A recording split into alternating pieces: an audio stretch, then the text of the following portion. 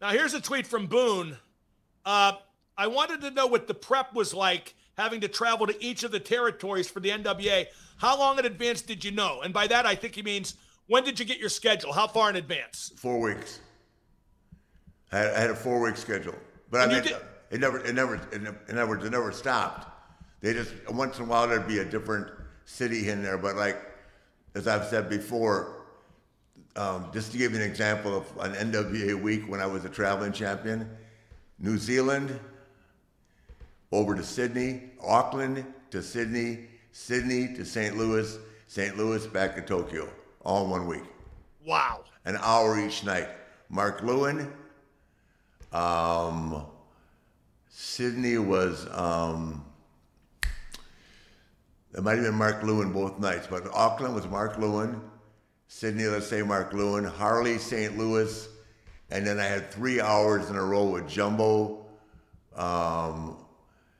Tenru, and so 2 hours, and I had a tag match with Baba, and I think it was Harley and I against Baba and Tenru. Now, there were occasions where you would go to, frequently where you'd go to one promotion for like a week and just go from town to town as well, right? My favorite was the West Palm Beach on Monday, Tampa Tuesday, Miami Wednesday, Jacksonville Thursday, Sarasota Friday, the Bayfront Center in St. Pete Saturday, Orlando Sunday. Party, party, party, party, party, party, party. Here is a tweet from Dan. Take me back to Florida. Woo! Well, you're there now. The Sunshine State. This is a good tweet from Dan. Hey, and an hour every night there. Oh, I know. Eddie Gray was the hour man. 1 hour, 1 hour, 1 hour. Okay. Dan wants to ask you what. I had to replenish my liquids. Yeah, sure you did. You still do. Not till 5 though. Not till 5. Yeah, and let's go to a tweet from Corey. Was Stampede territory getting cut out of the NWA Championship Tour by the time you were champ? We don't hear much about Flair wrestling for Stu Hart. Oh, we got the wrong text up there. I'm sorry. That's probably my fault.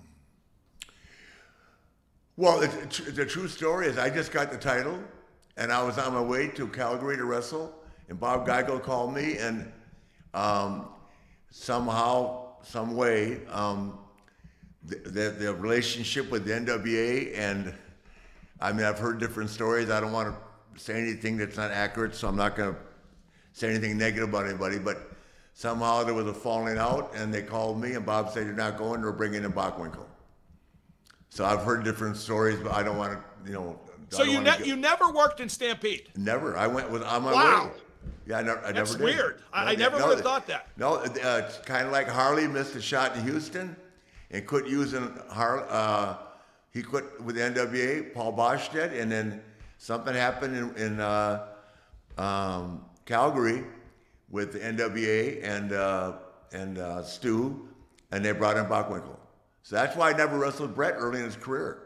I wish I had.